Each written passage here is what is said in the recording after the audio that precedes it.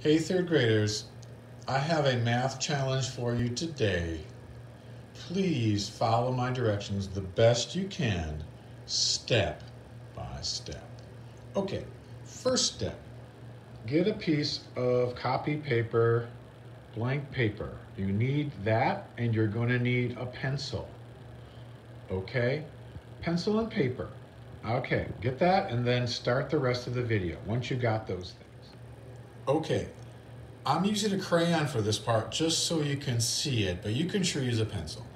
First thing, make a square on your paper, like that.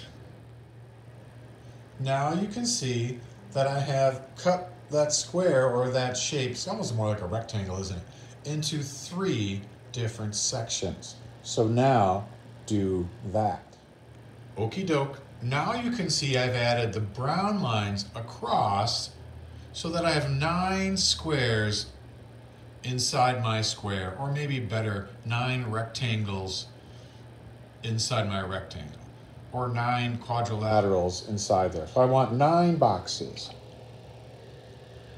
1, 2, 3, 4, 5, 6, 7, 8, 9. When you have 9 boxes, you can go to the next step. Next step, okay, with a pencil. From now on, please do everything in pencil, because over the years I've learned that most third graders make a mistake on this right away, and that's great or fine or whatever, but then you can erase it. Can't erase crayon, marker, or pen. Use a pencil from now on. Write these numbers on the top. 1, 2, 3, 4, 5, 6, 7, 8, 9. Those are the numbers you are going to use for this assignment. Write those numbers down. This is very important. There are 9 boxes and 9 numbers. Each box needs a number. You have to put a number in each box. You can only use the number once. You can only use 5 once. You can't use 5 3 times or 4 times because you can only use it once. You can only use each number one time in what we're going to do. What are we going to do? I will tell you right now. Good luck. This is a challenge. It's called the Magic Box. Challenges can be hard. If you don't get it right away, please don't quit. If you don't get it right away, don't feel bad. And here's what you're going to do. First thing, the numbers you put in, when you add them, this is all adding. This plus that is going to equal 15. Also, in this row, 3 different numbers, this number plus this number plus this number will equal 15. And not only that, in this last row, this number plus this number plus this number will equal 15.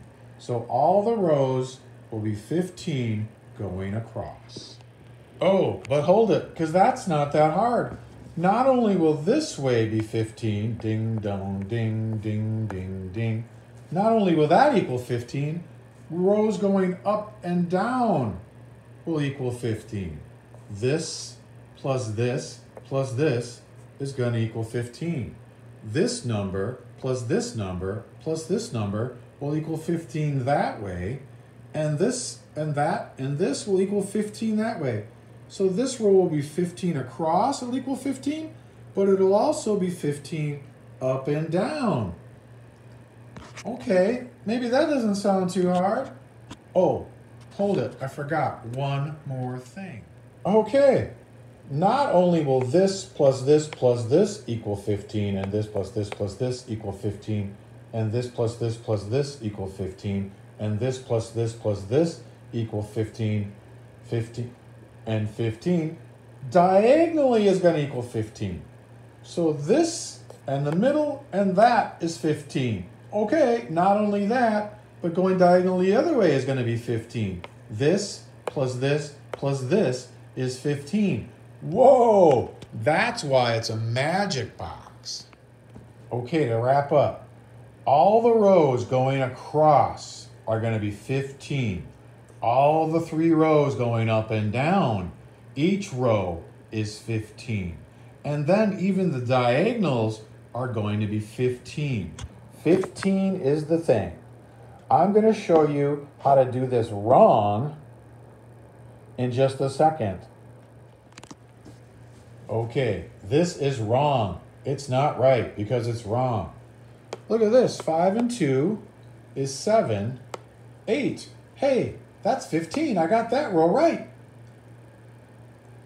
9 and 7 is 16. Plus 3 is 19. Dang, that's too big. That's not right. So the whole thing has to be right. So I got to do it over. Look at this row. That's 11. That's not enough.